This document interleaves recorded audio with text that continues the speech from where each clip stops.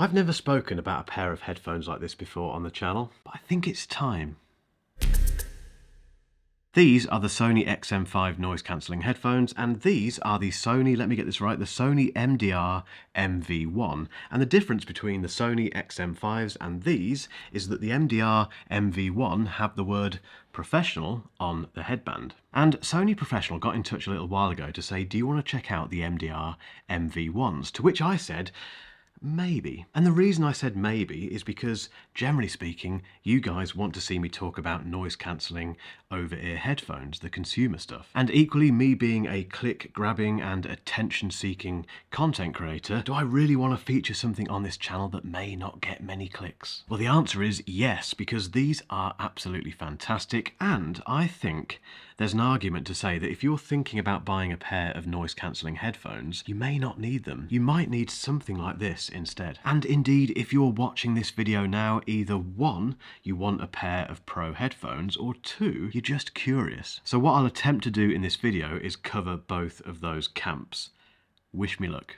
In my mind, pro headphones are for making music, for mixing and mastering music, for editing podcasts, video work, basically anything where you need a true representation of the audio that you're listening to. And the reason that you don't get that on something like the XM5s is because they've been EQ'd, they've been tuned for the mass market, and they have a certain sound signature. So the bass might be boosted, the mid-range might be more pronounced or dipped. That isn't a true representation of the record or the movie or whatever it is that was first made by the sound engineer. It's not how it sounded in the studio. Headphones like the I can't get this name wrong, the MDR MV1 aren't. They have a much flatter sound signature. In fact, it's not even a sound signature, it's just a flat EQ profile. So what you hear on these cans is a very, very close representation of whatever it is you're listening to. So for instance, if you're EQing a drum part on a song, you're getting a very good idea of exactly how that sounds on these headphones. And in theory, those changes and the judgments you make based on the sound from these cans should play well elsewhere. And I've been through so many different pairs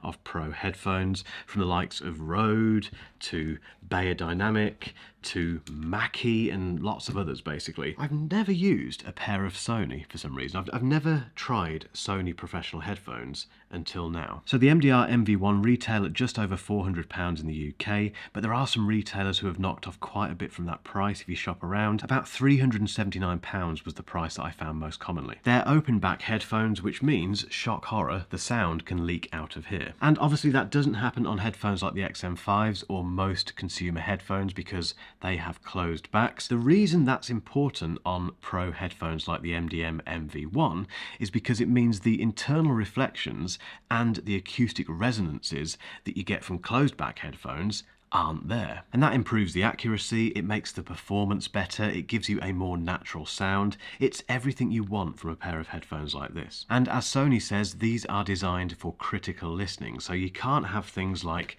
a closed back design getting in the way of that. When it comes to the rest of the specs, they've got 40mm driver units, they've got a frequency response of between 5Hz and 80 kHz. The impedance is 24Q at 1 kHz. They're compatible with both high-res audio and spatial sound. They've got breathable lightweight ear pads and a detachable cable with a 1/4-inch jack and a 3.5mm adapter. In terms of what you don't get with these compared to the XM5s, there's no Bluetooth and no wireless connectivity at all. You have to plug these in. There's no case, there's no mic for taking telephone calls, there's no digital assistant and there's no super clever integration with your phone because there's no Bluetooth. So why on earth would you consider something like these over the XM5s? Let's start with sound.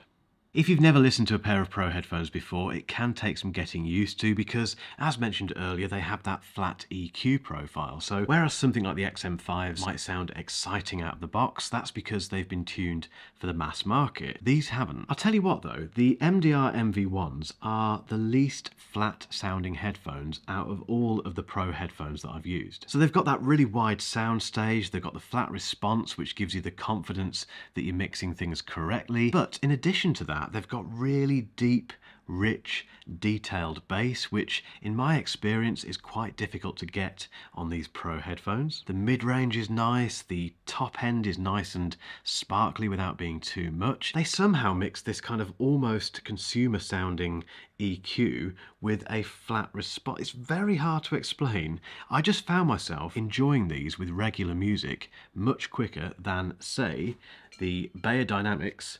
DT770 Pro. In this day and age, it's nice to know they've got the spatial audio support. Now, I've never mixed anything in spatial audio, so I haven't tested that on these, but the fact they have that is very relevant for today. Now, the XM5s are a very light pair of headphones, but these are another level. They are ridiculously lightweight and they are so comfortable. This is a really important thing when it comes to Pro headphones, because typically you'll be wearing these for long periods of time, and if they're not very comfy, they're going to fatigue very quickly. But the combination of that lightness, which is just ridiculous, it doesn't feel like they're on my head at the moment. The combination of that and these very soft ear cups is an absolute joy. In terms of the design, they're a very classic, professional looking pair of headphones, but they've got a presence about them. They've got that kind of Sony thing going on, which I really like, and they feel well made as well. So even though they're very light, they do feel like they could put up with quite a bit of stick, which generally speaking, unfortunately, Pro headphones do. They get chucked about and dropped and all sorts, and I don't worry about these at all. Now, a case would be nice. I think that's a little bit of a miss, but having said that, these are going to stay in your studio or in your office or at home somewhere. One thing I will say though is that the cable is lovely, and it's lovely for a couple of reasons. The first one is that it's just a lovely cable. It's nice and tough, feels good, and also you get two connections. So you get the quarter jack and also the 3.5mm adapter. And for the headphone end, you get this lovely little tightening thing on here. So we plug in the cable like that, tighten it up, and bosh. Despite all this, you're probably still wondering why on earth you would buy these over a pair of noise-cancelling headphones, which I'll get onto in a second. But first, I just want to talk about the role these are playing in this studio. First up, we have this editing station, which is where I edit these YouTube videos. I need to monitor myself. I need to make sure they sound as good as possible, and headphones play a massive role. In fact, they play the only role in that. This is where they'll spend most of their time, plugged into my MacBook Pro, which is there, and on my head, listening to myself ramble on. Then we have this desk, which is designated as the music production area. Not much music production has happened here thus far, but I do have big plans for it. And once again, I need a pair of accurate headphones to monitor the stuff that I'm creating. So again, the Sonys will play a massive role on this desk, and also while I'm making music on the iPad Pro, which again is another project you will see a lot more of on this channel.